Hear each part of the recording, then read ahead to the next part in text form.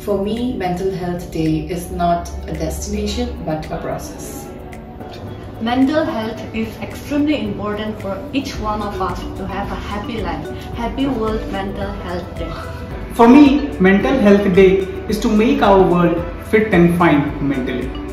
A study reveals that each year approximately 44 million adults will experience a serious mental health condition, and out of which less than will seek treatment due to stigma and discrimination.